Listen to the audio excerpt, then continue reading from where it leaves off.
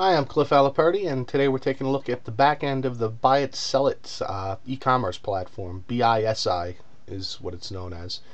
And there's really an excellent introductory video to BISI over on YouTube from the guys from that company that's itself, which shows you all the features. But I wanted to take a look at what's most important to me and maybe most important to you as an e-commerce seller, and that is the products area. First off, this is the dashboard area, and I haven't done anything with this site yet. I haven't really told anybody about it, so that's why our gross sales are 0. Hopefully we can improve on that in the weeks to come. But the first area to go is the import page, and BISI is from the Inkfrog family of products, if I'm saying that correctly. And Inkfrog's a eBay listing tool. So what I've done is import items directly from my Inkfrog area to my BuyItSellIt store, and once they're imported they go right to this manage products page. And what I've been working on are these chromo cards from this chromogravure set of film cards showing silent film stars. Been working on the actresses, and I'm up to, let's do Marguerite Clayton. And this is the page to manage a product, and if you're creating a new product you get the same page, or you can copy this product to create a very similar one. But we'll go with the import because I think that's probably going to be the most common mode of getting started. So this is our basic info, and I took that 0811 off. That was a little code for myself because I might have more than one of this specific card, but I'll show you where that goes in a few minutes. Items taxable, yes. Description, and here's our import. And it strips out all the junk from eBay, kind of, you might be familiar with the import tool on Bonanza. This I'm finding a little easier to work with though, because I've got a lot more room, and the what you see, what you get editor up here, which I don't need too much of, but it does speed things up a little because I like to have my headings bolded. So there's that. And do that, bold that, strip out some of the unrelated eBay verbiage. Whoops. Bold that. Get rid of that. And that's honestly a lot quicker than I can do on Bonanza. Over to shipping. Shipping rates are a tad higher here, but I plan on supplementing that with a lot of coupons, which is an option up here in marketing, as you can see. So there's that, and even the shipping between the domestic and international, that tabs. That info I input is there already. And you can also do a weight-based shipping if you have basically a calculated shipping, free shipping. And speaking of the tabs, I think that is the highlight of this system, the tabbing, because it's very intuitive for me. It's got all the exact info I want as I expect it, although I skipped the Google Attributes one. Here's an SEO page. I just copy my title from up there. And since I'm working with several similar cards from the same set, I have my description and keywords saved over there, and I just need to, whoops, put in the proper name like that,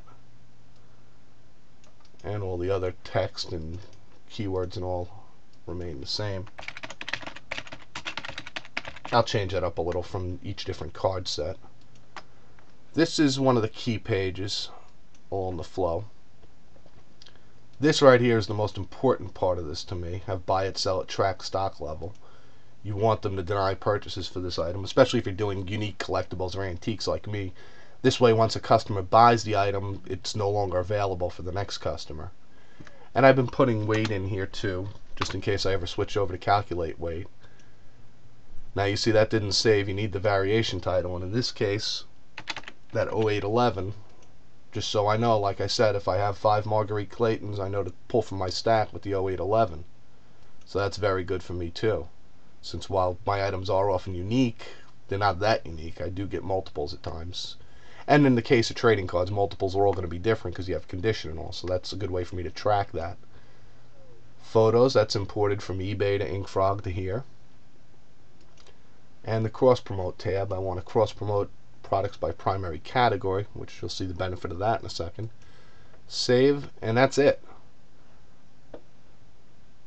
We go over to the storefront, which is pretty plain Jane, I'll admit that, but that's what I wanted. I wanted something I could upload products to quick. You can see I've only maybe put in a total of 8 hours work on this over the past week, and I've already got close to 200 items in here.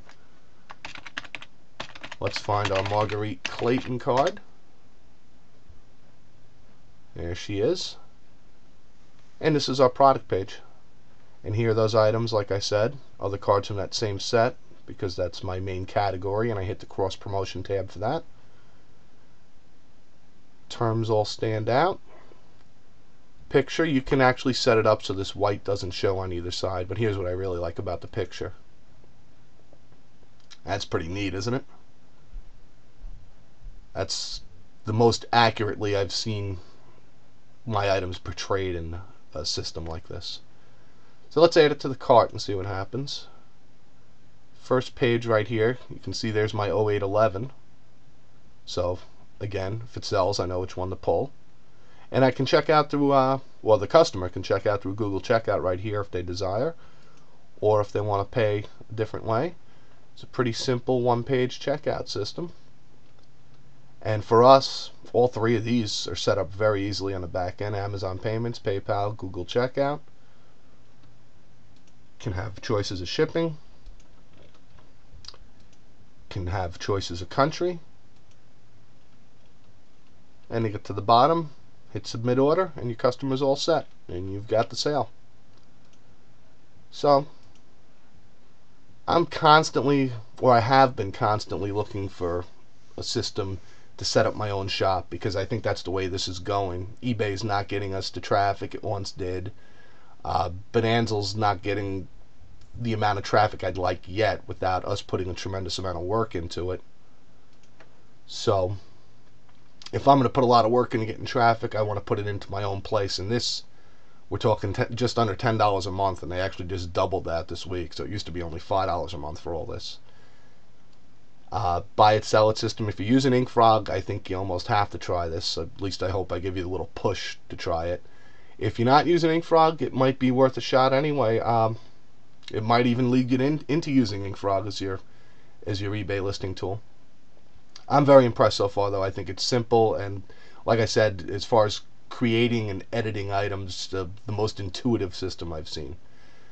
Thanks for watching. This was Cliff Aliperti. Have a good one. Bye.